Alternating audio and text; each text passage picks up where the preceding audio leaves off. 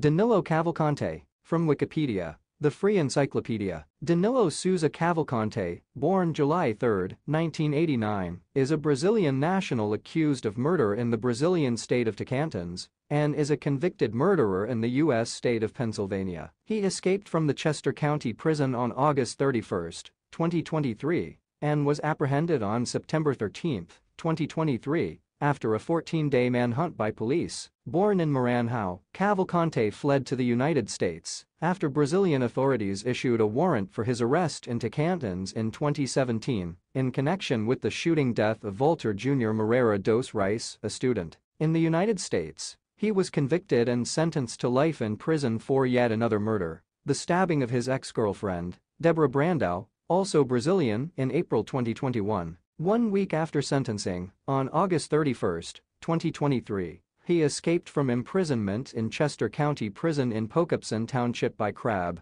walking upward between two walls and pushing through razor wire. Lieutenant Colonel George Bivens of Chester County said on September 8 that there were 400 local, state, and federal agents searching for Cavalcante in a wooded patch in Kennett Square, Pennsylvania. According to police, Cavalcante has experience hiding in wooded areas, a technique he used to elude Brazilian authorities. On Sunday, September 10, a stolen van believed to have been driven by the fugitive was found abandoned and out of gas behind a barn in Glenmore. On September 11, he was placed on the Interpol Red List. North American authorities were offering a reward of $25,000 for information on Cavalcante's whereabouts. Pennsylvania State Police apprehended him on the morning of September 13, 2023, in South Coventry near Prizer Road and Pa Route 100. Cavalcante accidentally tripped a security alarm around midnight. About an hour later, police detected his heat signature, but waited until sunrise to approach because of inclement weather. Authorities used a police dog to subdue him where he was hiding near a large pile of chopped wood behind Little's, a John Deere tractor dealership in Pottstown, Pennsylvania. The dog caused minor injuries to Cavalcante's scalp.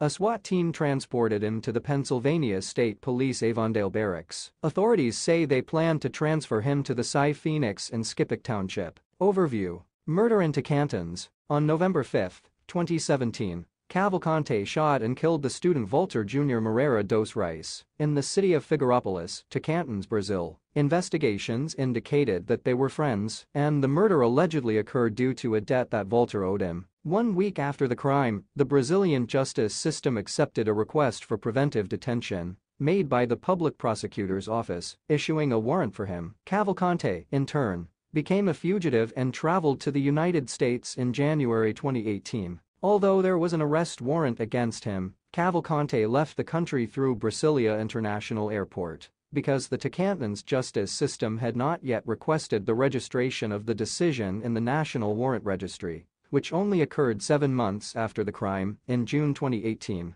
Murder of ex-girlfriend in the United States. In the United States, he began a relationship with Deborah Brandão, age 33, also a Brazilian. According to investigations, Cavalcante did not accept the end of the relationship and had been threatening the victim since 2020. On April 8, 2021, Deborah was in front of her house with her 2 children, aged 4 and 7, in the Schuylkill Township of Chester County, Pennsylvania, when Cavalcante attacked her and stabbed her 38 times, leading to her death. He was later arrested in Prince William, Virginia by Virginia State Police. After extradition to Pennsylvania, he was sentenced to life imprisonment in Chester County, Pennsylvania. The victim's child testified in the hearing of the prosecution of Cavalcante. Prison escape. He escaped from the Chester County Prison where he was incarcerated in Poughkeepsie Township, Chester County, Pennsylvania on August 31, 2023, by crab walking, scaling walls and maneuvering around the razor wire fencing.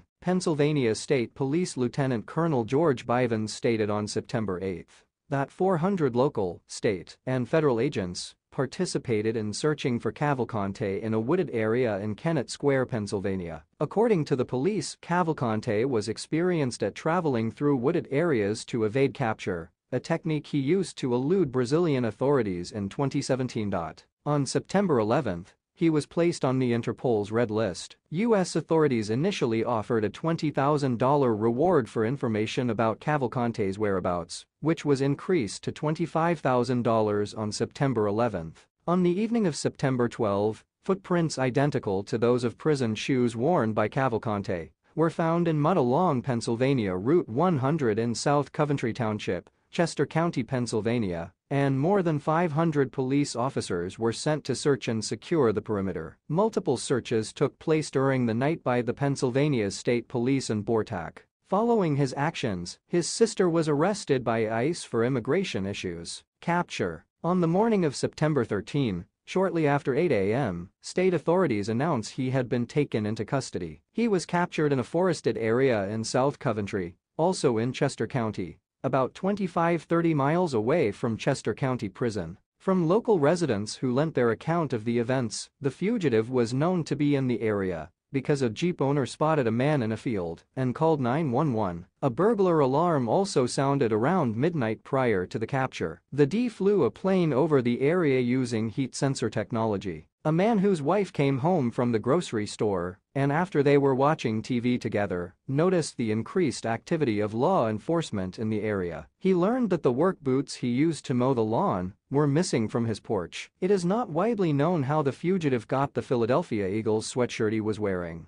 but it is acknowledged he was found sleeping. Yoda, a K-9 belonging to U.S. Border Patrol's BORTAC unit from El Paso, Texas, was deployed as he tried to crawl away under a pile of logs in the rear of Little's John Deere. It is noted in the media that he sustained a minor scalp wound. Fire and EMS responded to the call and arrived on scene to render an assessment. A photograph of the detained fugitive was taken. He was interviewed. An arraignment took place. Custody of the fugitive was assumed by the Pennsylvania Department of Corrections at 3 p.m. Eastern Standard Time and now housed at Skippack Township's Cy Phoenix facility in Montgomery County as inmate No. QP 8931.